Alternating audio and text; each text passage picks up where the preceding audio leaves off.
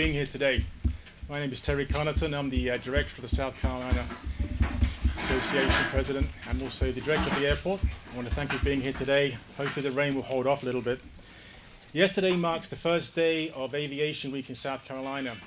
What that basically is simply a week of where local airports can go ahead and showcase their activities that can connect to economic and education. I'm pleased to announce today that if you look inside the terminal here at Spartanburg, we have some of those activities going on here. I want to make a mention to the Spartanburg Science Center for the youth program we have. Over the last 2 years, we've had 28 children or students graduate from that program. We also have a program where we've actually have a rewards program to returning customers by connecting to the local community here. We also have a carbon footprint program, which is actually sponsored by World Fuel, and the beneficiaries of that are people like the Noble Tree Foundation and also the Nature Conservancy. Today's event is also marked by an important bill signing. So what I want to do right now is introduce you to James Stevens, who's the Executive Director of the South Carolina Aeronautics Commission. James.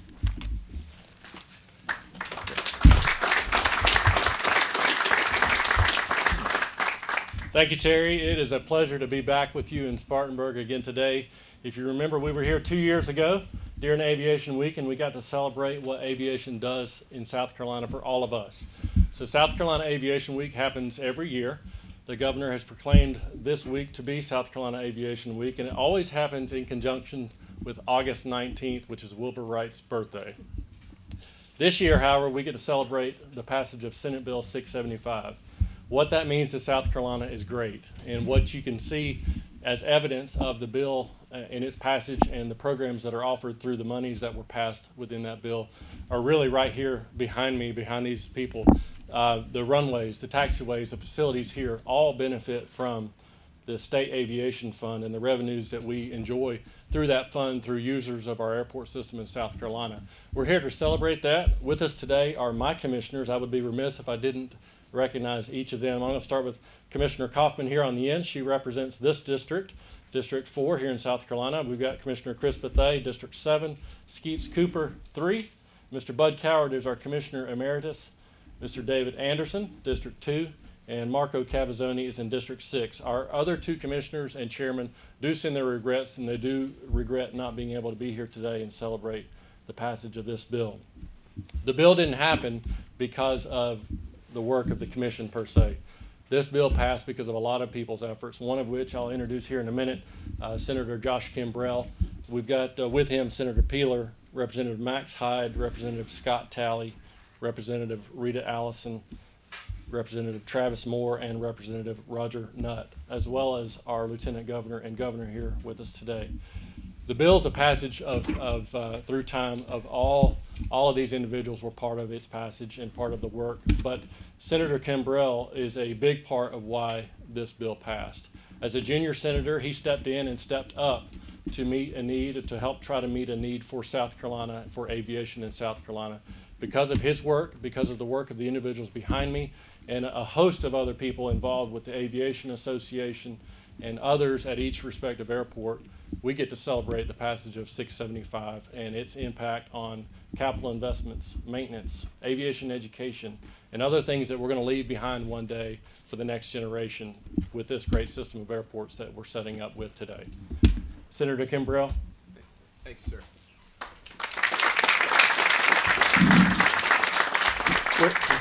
Thank you all for being here today, and Terry, thank you for hosting this great event here at the Spartanburg Airport. You know, since it is Aviation Week, it reminds me, I once heard that flying is the second greatest thrill known to man. The first is landing, which is typically true. This bill is an important step forward for South Carolina, I believe, in terms of economic development, and our governor, lieutenant governor have worked very hard on that. And the British used to have an expression that said, "He who rules the waves rules the world," but I do believe now that he who rules the skies rules the world. And the United States has led the world in aviation technology, aeronautics technology, and South Carolina is doing an awfully good job of leading the way with big companies like Boeing moving here and all kinds of aerospace entities moving to South Carolina. This bill will help aid and abet that. And as the commissioner, or as James put it, this will expand opportunities for funding in South Carolina airports. It brings new investment. It'll bring in a whole lot of federal matching funds, which up until now we were not eligible for. So airports like this can succeed. Airports all over the state can succeed. As we mentioned, Governor, during the debate in the Senate, there's 46 counties in South Carolina, 44 have an airport. We're about to fix the other 2. That's what we're going to talk about in a minute. And airports like this are the backbone of the community. Because of this bill, I'm happy to announce today, and Terry Connerton's worked very hard on this from Spartanburg Airport Authority, that Eric Anderson in the back over here, say hello to Eric. He is the CEO of a company called AED Aero out of Baltimore, Maryland, and they have announced they are moving their office to Spartanburg Downtown Airport. They are moving to South Carolina as a U.S. defense contractor.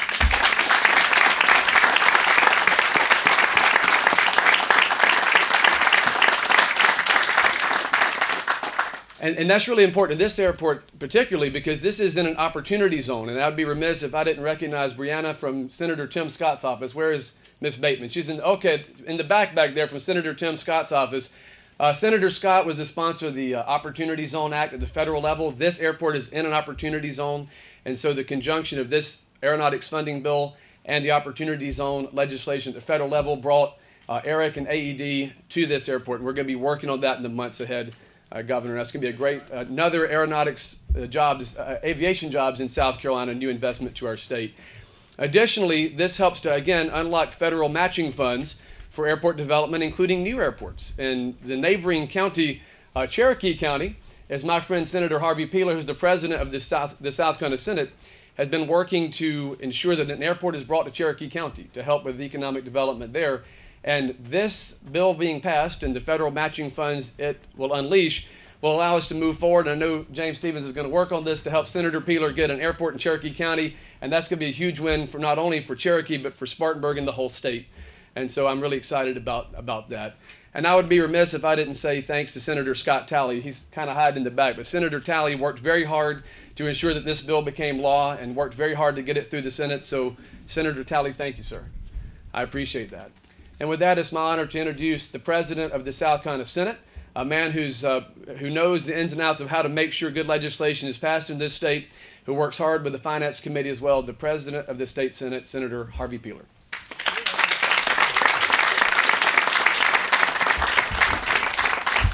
Thank you. Look in the sky.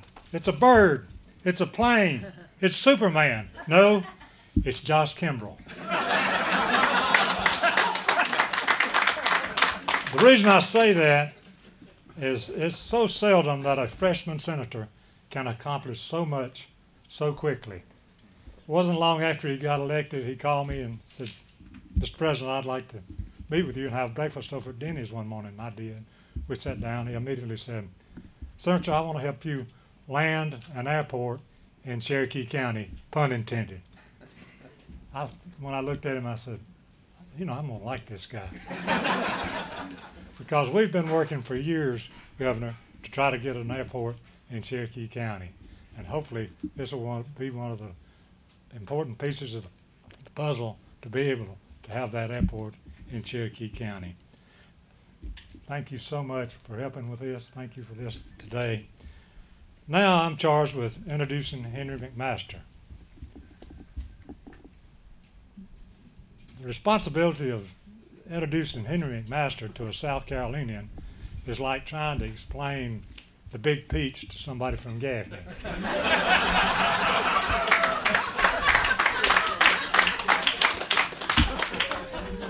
But Sim said, read this. I said, I will. He's leading South Carolina in economic development, creating over 45,000 new jobs and over $14 billion, with a B, dollars in new capital investment. He actively promoted and championed and made the new aviation fund a reality. He knows the changes will benefit smaller airports and provide development in rural areas like Cherokee County.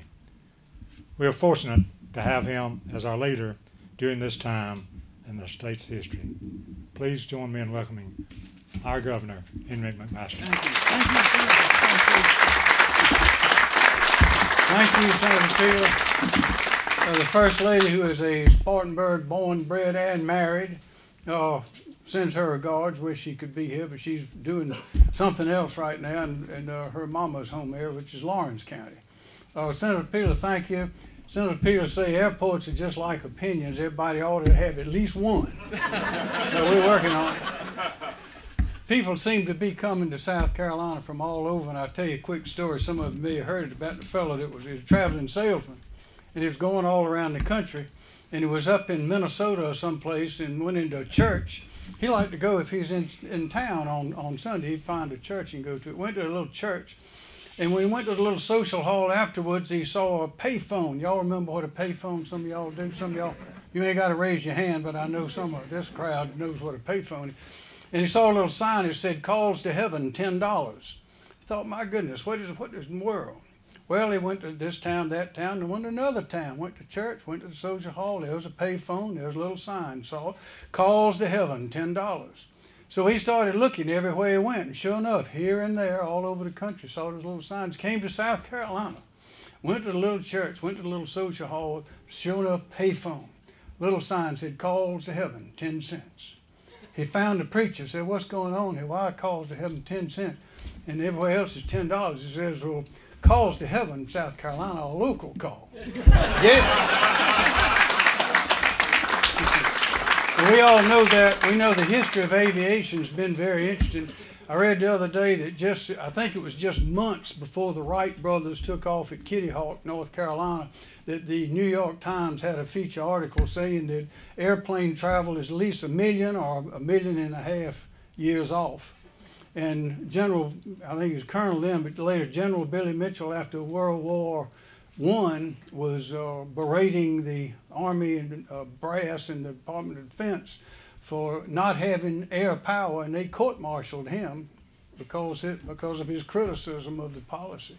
Well, we know today how important it is, and not only is it important to have large airports for people to travel way away and come from way away, but we have to have airports everywhere, because today is an indispensable means of transportation as the telephone or your cell phone is for communication. And when we have the glorious assets, natural resources, and people and the opportunities that we have in South Carolina, we can't let anything hold us back.